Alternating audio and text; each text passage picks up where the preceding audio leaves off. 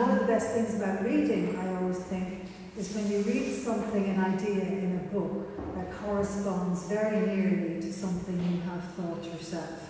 And you think, okay, somebody else has thought the same as me.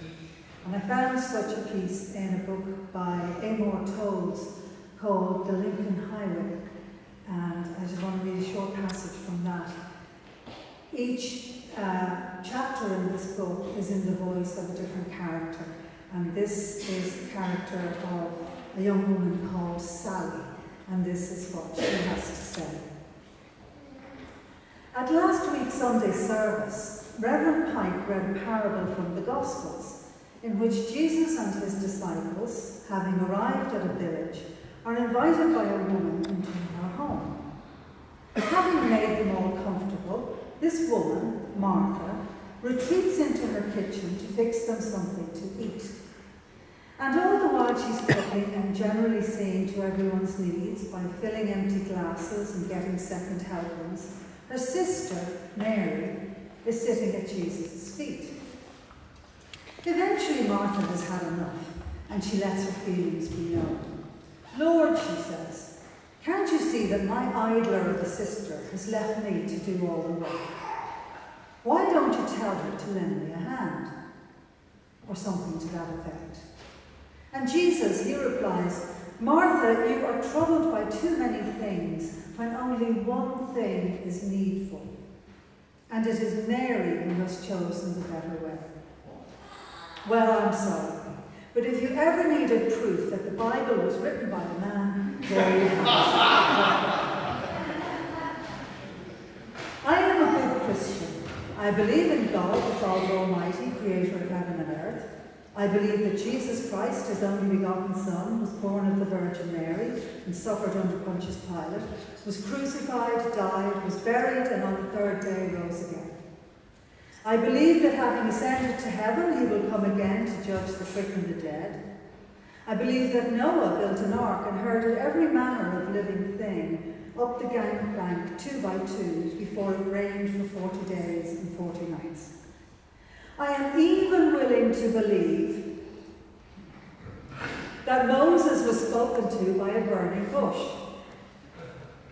But I am not willing to believe that Jesus Christ our Saviour, who at the drop of a hat would heal a leper or restore sight to the blind, would turn his back on a woman who was taking care of a household. So I don't blame him. Who I blame is Matthew, Mark, Luke and John, and every other man who served as a priest or preacher since. From a man's point of view, the one thing that's needful is that you sit at his feet and listen to what he has to say, no matter how long it takes him to say it, or how often he's said it before.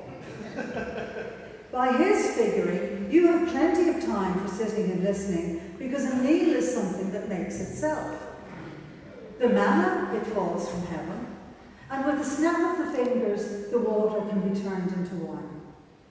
Any woman who's gone to the trouble of making an apple pie can tell you that's how a man sees the world.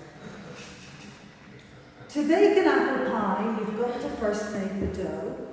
You've got to cut the butter into the flour, gather it with a beaten egg and a few tablespoons of iced water, let it bind overnight. The next day, you've got to peel and core the apples, cut them into wedges, and toss them with cinnamon sugar. You've got to roll out the crust and assemble the pie. Then you bake it at 425 degrees for 15 minutes and 350 degrees for another 45. Finally, when supper's over, you carefully plate a slice and set it on the table, where in mid-sentence, a man will fork half of it into his mouth and swallow without chewing, so that he can get right back to saying what he was saying without the chance of being interrupted. And strawberry preserves. Don't even get me started on strawberry preserves.